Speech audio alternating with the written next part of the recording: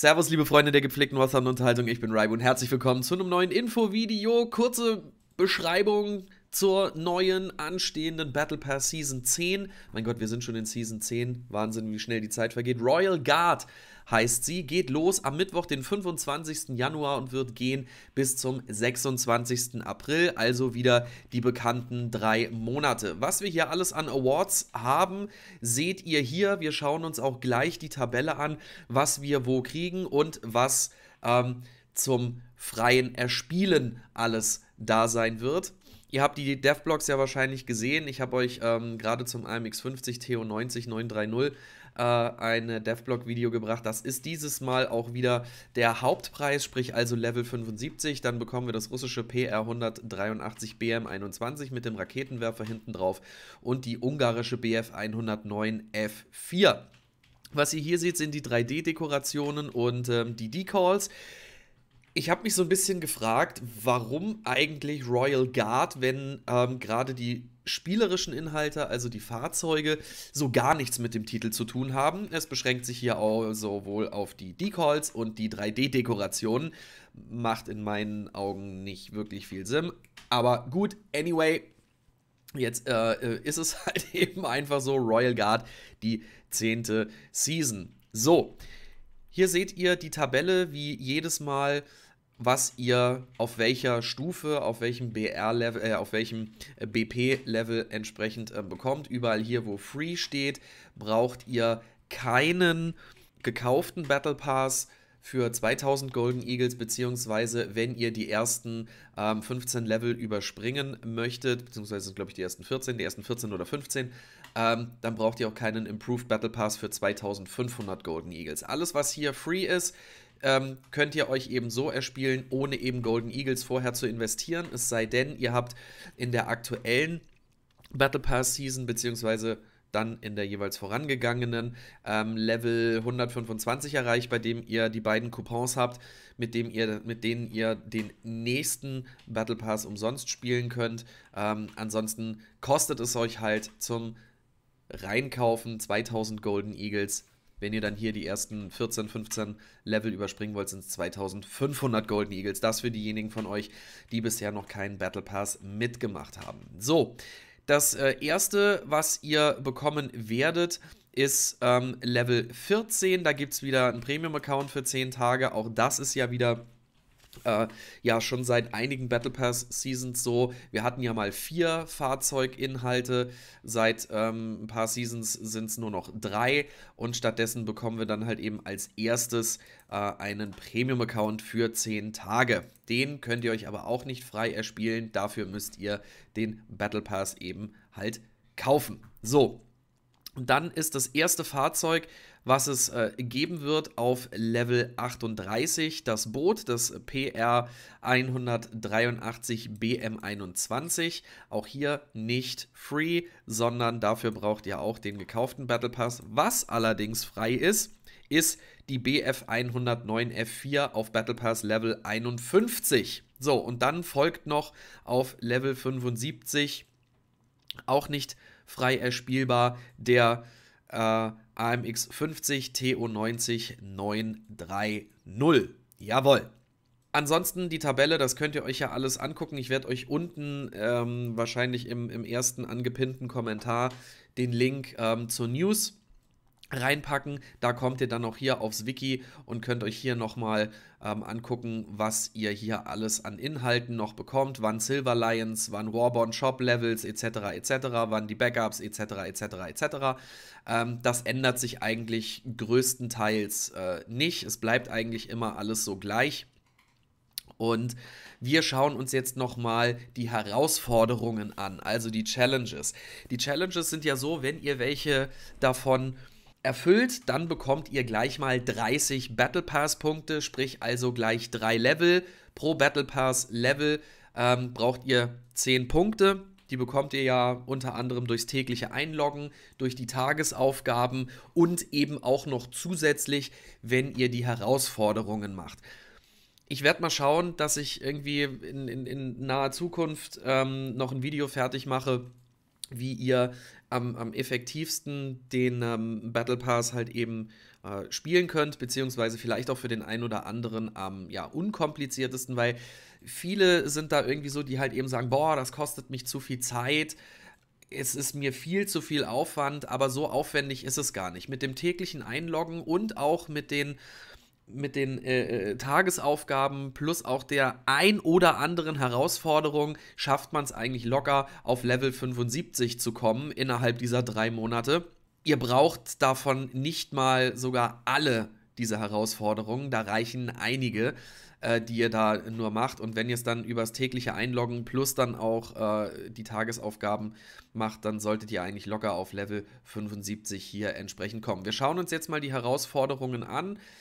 Die erste heißt En Garde, heißt hier Destroy the Specified Number of Player Vehicles, bedeutet also, ihr müsst halt eben diese spezifische Zahl an Gegnerfahrzeugen zerstören, sind 150. Ich glaube, das ist weniger geworden. Ich glaube, es waren mal 250.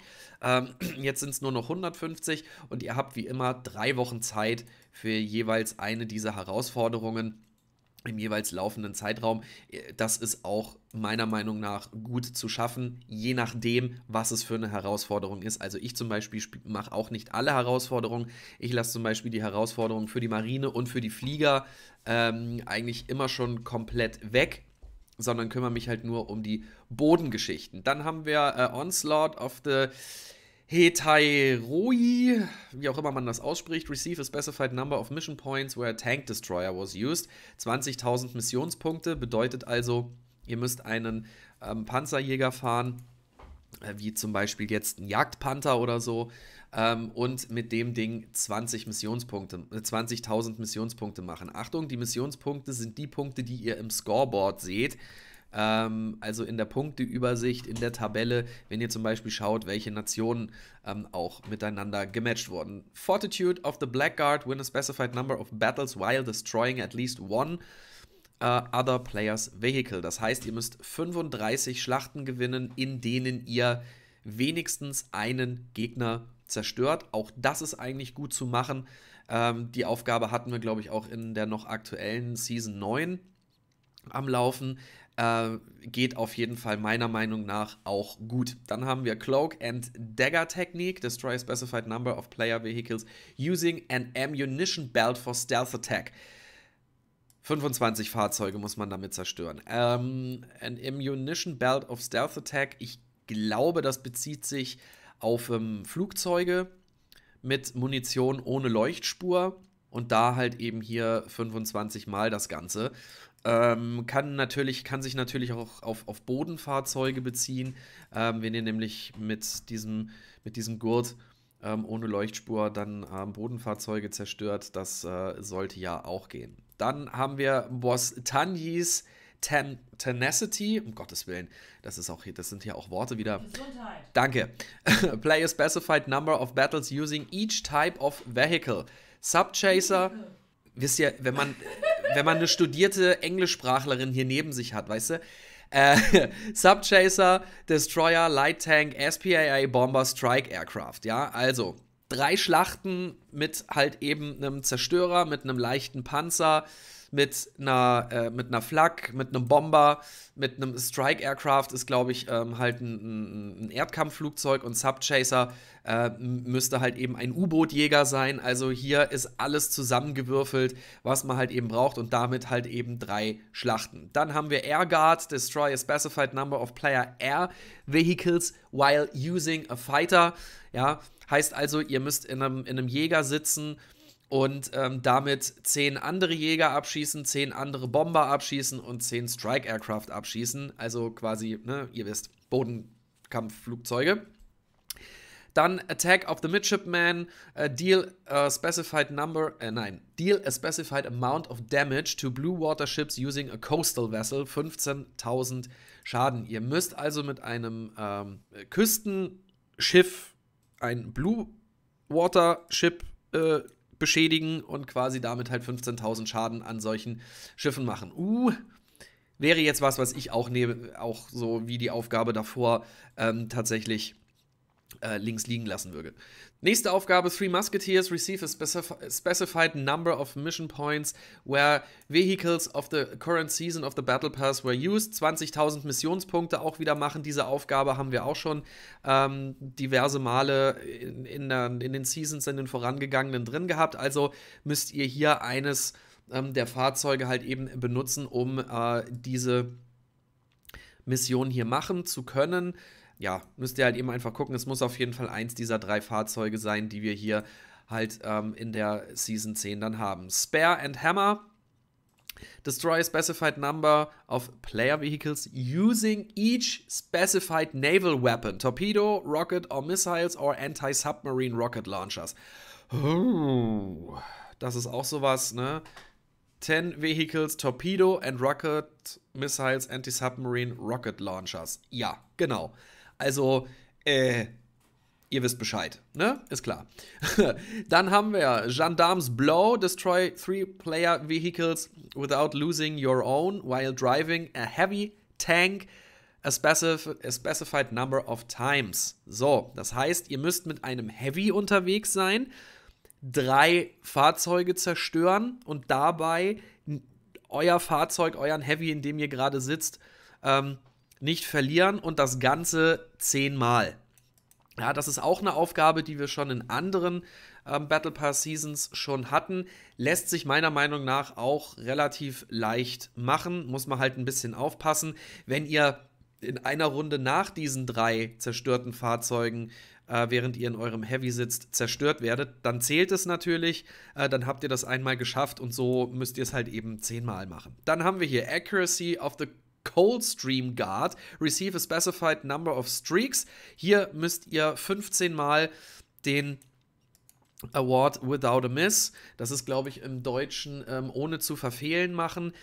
Also ganz einfach gesagt, without a miss, beziehungsweise ohne zu verfehlen, bedeutet, dass ihr in einer Runde einfach 3 feindliche Fahrzeuge zerstören müsst und dabei nicht daneben schießt, sondern halt eben jeder eurer Schüsse hier direkt trifft. So, dann gleich die nächste Aufgabe. Rage of the Old Guard is receive a specified number of streaks. Genau das gleiche. 30 Mal Eye for Eye, sprich also 30 Mal die Revenge-Abschüsse. Ja, also der Gegner, der euch rausgenommen hat in derselben Runde, dann auch nochmal entsprechend rausnehmen. Lifeguards Throw, play the specified number of missions in vehicles of the specified number of nations. Sprich also, ihr müsst mit allen 8 Nationen 5 Missionen spielen. Macht also 8 mal 5 ist 40, wenn ich mich nicht falsch verrechnet habe. Nicht falsch verrechnet habe, geil. Wenn ich mich nicht verrechnet habe. Diese Aufgabe hatten wir auch schon mal. Ist eigentlich auch ganz leicht zu machen. Ja.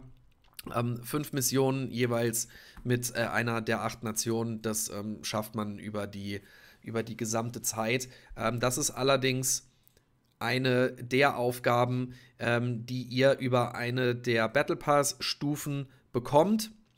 Die gilt dann aber auch bis zum Ende der jeweiligen Season. Und dann haben wir noch Honor Guard. Play a specified number of battles while destroying at least one other ground, surface and aerial vehicle and capturing 1 point in each of the following modes: Air Battles, Ground Battles, Naval Battles. Und das in 5 Missionen in jedem Modus. Also, das heißt nichts anderes, dass man einen Punkt einnehmen muss und ein Fahrzeug, einen Gegner zerstören muss. Und das Ganze dann halt eben 5-mal in Luftschlachten, 5-mal am Boden und 5-mal mit der Marine. Bei den Luftschlachten müsste sich das, wenn ich es richtig in Erinnerung habe, nur auf AB, also auf Arcade beziehen, weil da gibt es noch Missionen, ich habe nochmal nachgefragt, da gibt es noch Missionen, wo man Flugplätze einnehmen muss. Bei den Ground Battles ist es egal und Naval Battles wird es tatsächlich dann entsprechend auch egal sein. So, das waren jetzt die ganzen Herausforderungen. Da ist jetzt nichts mit dabei, wo man jetzt sagen muss, oh mein Gott, das schafft man alles nicht. Es ist schon alles zu machen. Es sind auch aus meiner Warte heraus wieder Herausforderungen dabei, wo ich sage, das lasse ich weg, das mache ich nicht. Ja, sprich, hier gerade die diese Herausforderungen, die sich auf die Naval Forces beziehen, ja, aber alles andere oder halt auch auf die Flieger beziehen, aber alles andere ist tatsächlich meiner Meinung nach gut machbar. Und wenn ihr da euch schon das so rauszieht, was ihr haben wollt, was ihr machen wollt davon, wenn ihr nicht alles so wie ich machen wollt, dann solltet ihr eigentlich auch mit dem täglichen Einloggen und mit den täglichen Aufgaben, die ihr dann auch noch habt, 2 sind es ja immer, solltet ihr damit eigentlich gut hinkommen und Level 75 gut erreichen können. So, ich bin mal gespannt, was ihr dazu sagt. Grundsätzlich ist natürlich die Season, ja, nichts Besonderes. Ja, es ist eigentlich wie immer. Ich muss ganz ehrlich sagen, ich empfinde den AMX 50 hier mit am interessantesten. Ich habe aber auch schon User unter Videos und auch auf meinem Discord gelesen, die halt sagen, hey, das PR 183 BM21 ist gut, da haben wir schon drauf gewartet, weil das halt auch ein etwas spezielleres Boot ist und ich habe auch schon andere sagen hören, dass die BF 109 F4, die ungarische, auch eine gute Geschichte ist. Also ich glaube, es ist hier anhand dieser Aussagen wieder für jeden irgendwas dabei und deswegen denke ich, kann man den halt eben einfach mitnehmen, den Battle Pass, so wie jeden Battle Pass, aber er haut einen jetzt natürlich nicht aus den Socken, das muss man halt eben einfach sagen, ja, aber es ist halt so ein Ding, das macht man halt nebenher mit. Sagt mal gerne, was ihr davon haltet, gerne unten in die Kommentare, wenn euch das Video gefallen hat, gerne auch einen Daumen nach oben da lassen und wenn ihr noch nicht abonniert habt, dann drückt auch gerne den Abo-Button durch. Ich freue mich nach wie vor über jeden neuen Zuschauer, der den Weg zu meinem Kanal findet. Ich sage danke fürs Zuschauen, wir sehen uns im nächsten Video wieder, bis dahin macht's gut. Euer Raibun.